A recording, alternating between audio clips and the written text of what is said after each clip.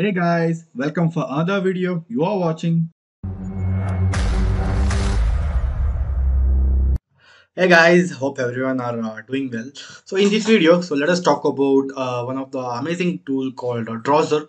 So basically, Drozer is an Android component security tool, which helps you to find any vulnerabilities in Android components like activities, services, broadcast, content providers, whether there is a possibility of SQL injection like that. If you are not familiar with what is Drozer and how to set up a things, you can go through this link. I will be giving the description of this link. So in this video mainly I'm going to show about how to automate, because see, Drozzer has a lot of things like checking for a broadcast, checking for a services, checking for a content providers, right? So like doing one by one, it takes a lot of time. So but to make it very easy, like we have a tool called Drozscan, which is written by our team.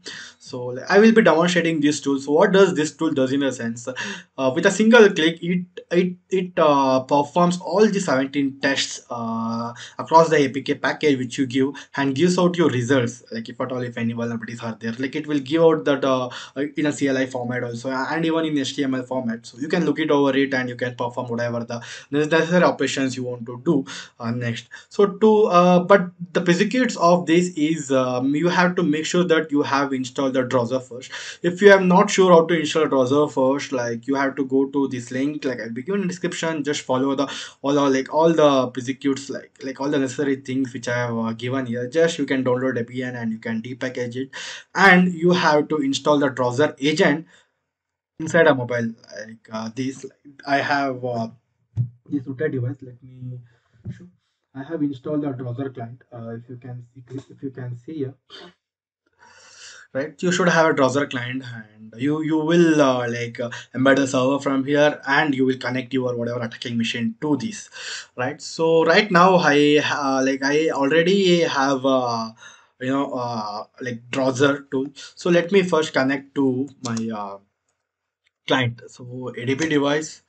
Uh, I have my device connected. So let me port forward my port.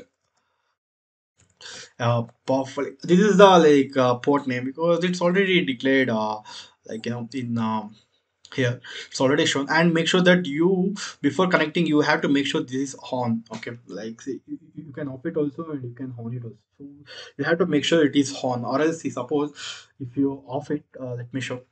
Like it will not show anything, but when you try to connect with Drozer, it will show like something Drozer server is running or not. So make sure whenever connecting before, so server is on. So now you have to when server is on, you have to port forward it. Now it is for port forwarded. Now you try, if you try to connect, it will connect with a Drozer. So if you're not familiar with Drozer commands and all, there is a book user guide from Drozer, so you can read it. Like it has all the everything, from how to install to how to run the commands in all the different formats. Everything has been given here, so you can just go through it. So you will get a complete information like how to use it. So here we have like we here we are to demonstrate how to automate it, right? So let me clone this repo. So let me exit from here. Git clone. Sorry. Git clone the Drozscan. So let me go into that. Sorry. Uh, Drozscan. So I have my Python file. So before that, let me let us choose one APK against which ADB shell. Okay, let me choose a Zanti one. Okay, this is the package name of Zanti. Right. So let me run the you know Python tool. So it asks a package name. Okay, this is a package name, and enter the file name to store the results. So, test. Okay, now it is scanning. Okay, so the first query executed about to get a package information. So this is where the APK is stored. Oh, sorry, you can see APK path and the version of Zonti, application level, and all the permission sets. And next is activities information, and receivers information, and attack surface. This is just a one like dependency error. Like in my tool, it is coming. In your tool, it will not come. Like if you're installed in your machine, and it gave manifest information, all the permission sets. You can see, and